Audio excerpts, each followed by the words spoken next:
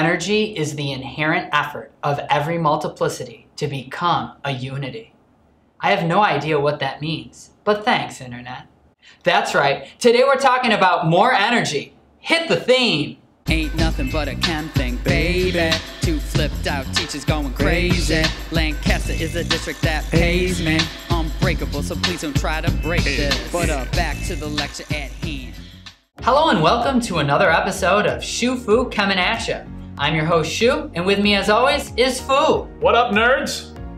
So in the last episode, we talked about energy. True story, bro. And now we're going to talk about more energy. So let's get started. More energy, a lesson from the matter and energy unit. Quick review. So energy may be kinetic or potential. Energy is neither created nor destroyed, simply converted between different forms of kinetic and potential energy. So in the picture, we have the archer pulling back the cord of his bow. This represents potential energy. As he releases the arrow, all of that potential energy gets converted into the kinetic energy of the moving arrow. What is temperature? The definition of temperature is the measurement of the average kinetic energy. This means that low temperatures correspond to slow particle motion, and high temperatures correspond to fast particle motion. If we take a look at the example in the diagram, we've got two boxes that have particles and arrows that represent the speed of those particles. The longer the arrow, the faster the particle is moving. Taking a look at the box on the left, we have arrows that are pretty short. This means that the particles are moving much slower, so the average kinetic energy of all of those particles is pretty low. So we say the temperature, which is average kinetic energy, is pretty low. Looking at the right, we see particles that have much longer arrows. This means those particles are moving much faster. Notice all the arrows aren't the exact same length. That's okay. If we look at them all, they have a much longer length than the ones on the left. This means the particles are moving faster. They have a higher average kinetic energy, so therefore a higher temperature. Units. So in chemistry, we use units on our temperature scale. We do not use degrees Fahrenheit. We use degrees Celsius, and we also use Kelvin. Let's take a look at a thermometer.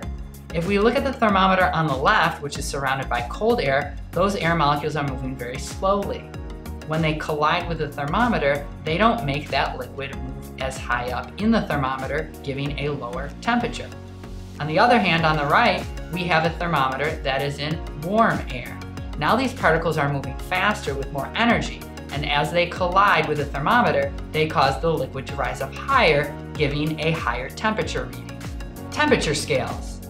The Fahrenheit scale is useful to Americans based on practical experience. We know what to wear when we know the temperature is 70 degrees Fahrenheit outside. The Celsius scale is less arbitrary as it directly is based on the properties of water. So if you take a look at the diagram of the two thermometers, the one on the left is the Fahrenheit scale. Water boils at 212 degrees Fahrenheit and freezes at 32 degrees Fahrenheit. Now these are two very arbitrary numbers.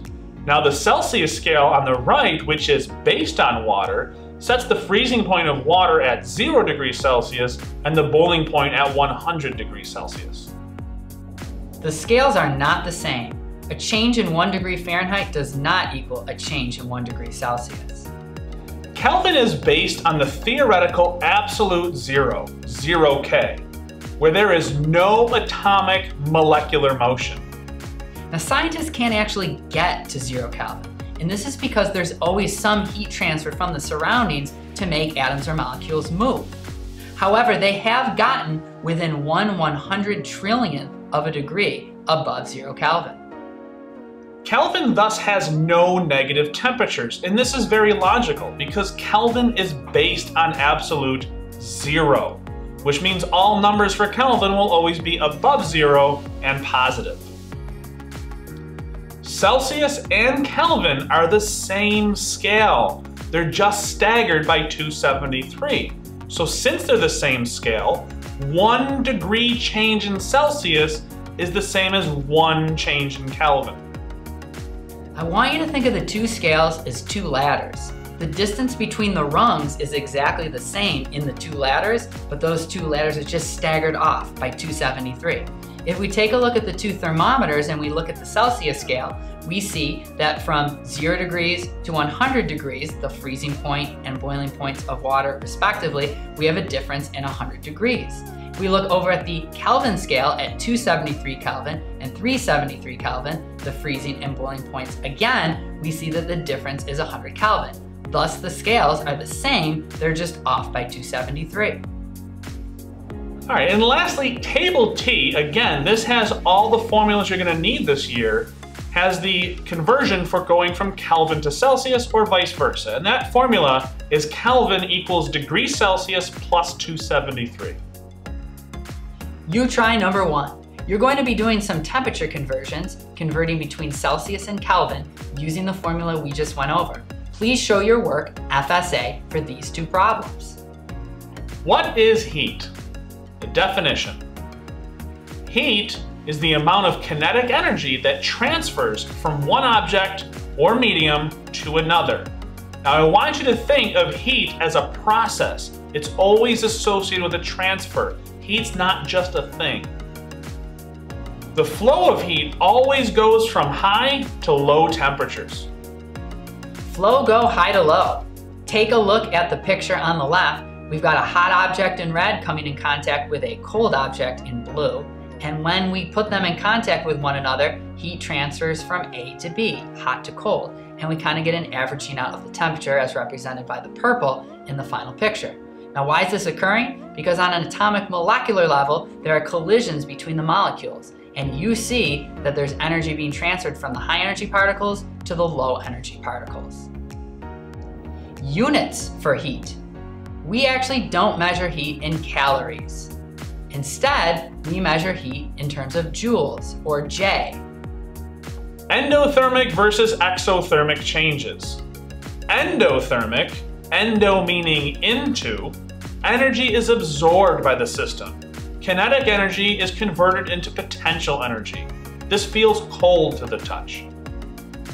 Exothermic, exo, exit, is energy being released from the system. Potential energy is converted into kinetic energy. This feels warm to the touch.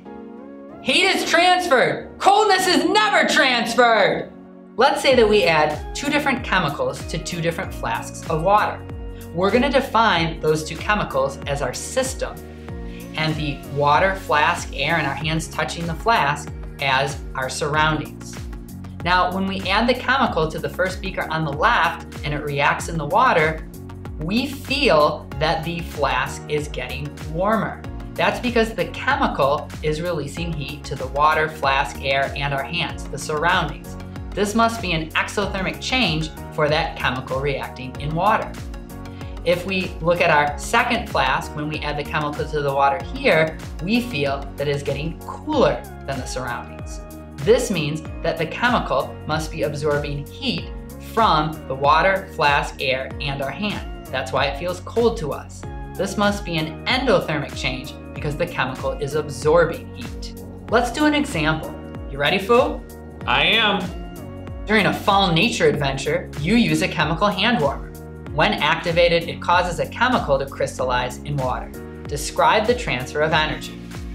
All right, so we are holding a hand warmer in our hands. So what is the direction of heat flow? All right, so a hand warmer is designed to get warm, right? So it's giving off heat, right? So it makes sense that if my hand is taking the heat from the hand warmer, that it's going from the hand warmer to my hands. Sounds good. All right, so from the hand warmer to my hands.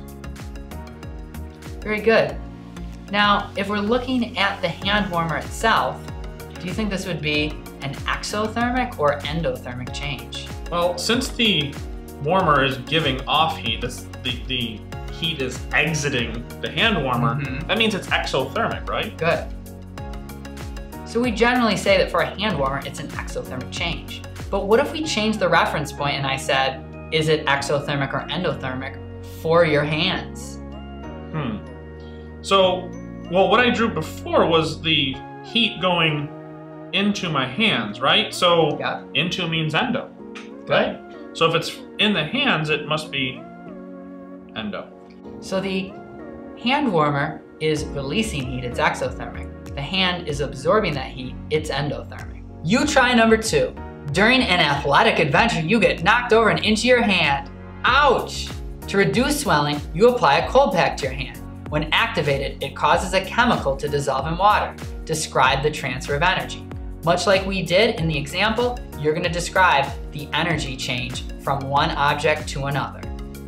What is specific heat capacity, also known as just specific heat?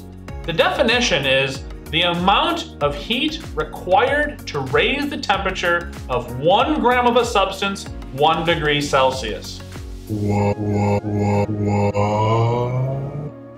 A substance with a high specific heat will take a large amount of heat to raise its temperature. Example is like water. A substance with a low specific heat will take a small amount of heat to raise its temperature, like metals.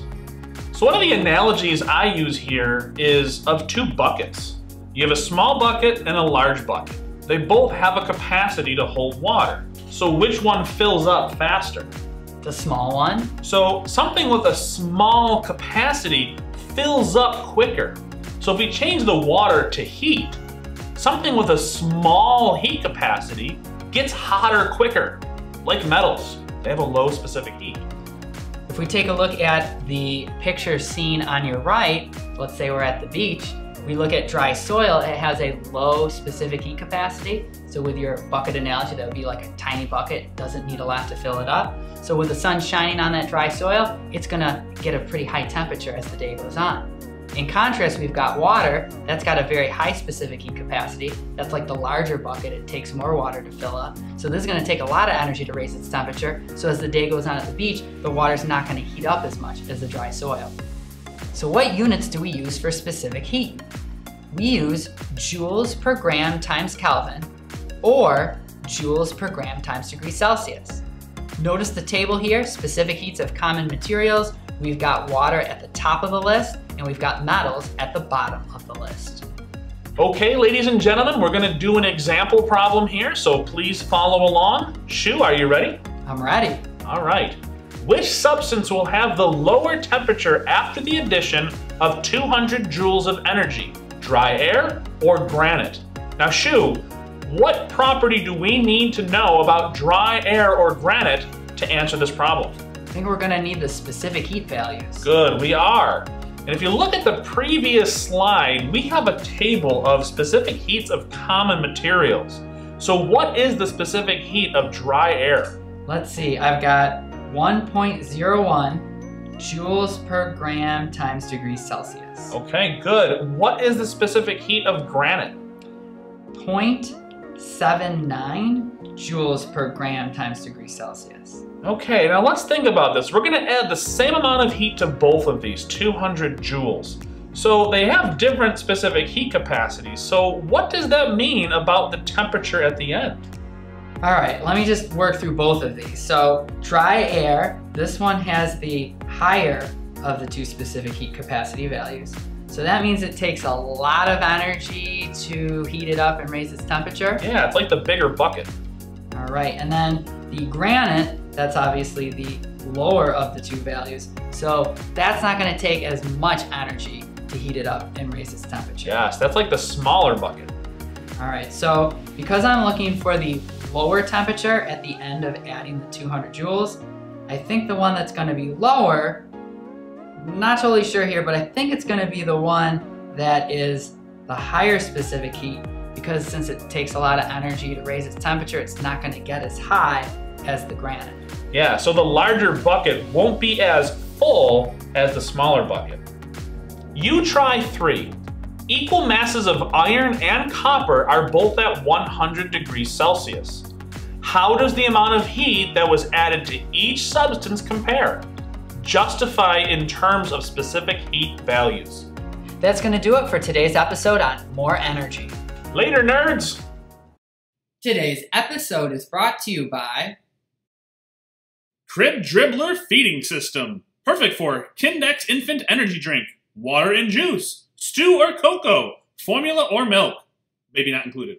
But we never off, always on till the break of dawn. SCIENCE in the hall they call S-Wing. You know we never wear a tie. Like my homies, boys to men, it's so hard to say goodbye. Like this, that, and this, and it's like that, and like this, and like that, and it's like this. You're going in low power mode. Plug and chill to the next episode.